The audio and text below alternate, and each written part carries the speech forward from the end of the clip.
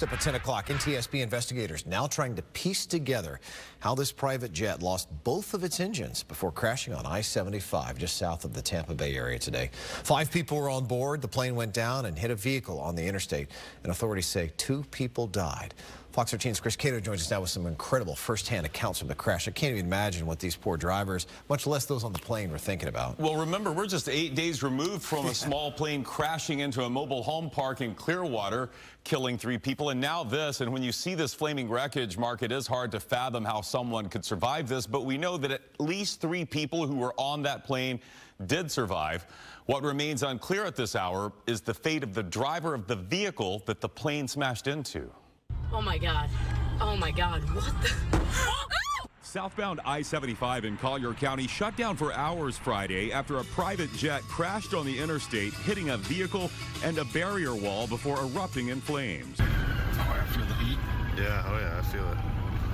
It's hot. You can hear it. The plane was headed to Naples Airport from Columbus, Ohio, when the pilot told air traffic controllers he lost both engines and couldn't make it to the runway. They would have had seconds, not minutes. Richard Collins, a pilot who lives beside the interstate, heard the crash. A loud thud. It was a unique thud, not something you ever heard before. It wasn't an explosion at all. It was nothing like that. It was best I described as something impacting the earth in a thud, directly behind the wall. Authorities say 5 people were on board the plane and 2 people were killed in the crash, but they have not said yet if the victims were in the plane or in the vehicle that was hit by it. Witnesses describe seeing a mangled truck in the median. Oh my God. It took the top of that truck.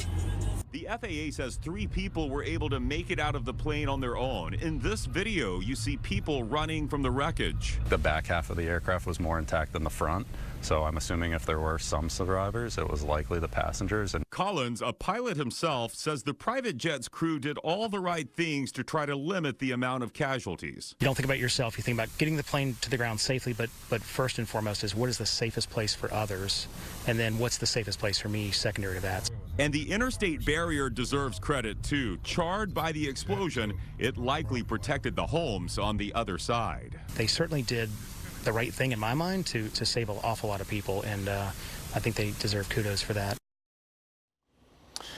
Now, the victims' names have not been released at this hour. The plane was a Bombardier Challenger 600 registered to a charter jet company based in Fort Lauderdale.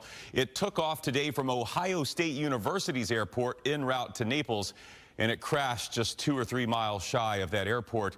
The sheriff's office says a 6-mile stretch of I-75 will remain closed for at least 24 hours while the FAA and NTSB investigate. Mark?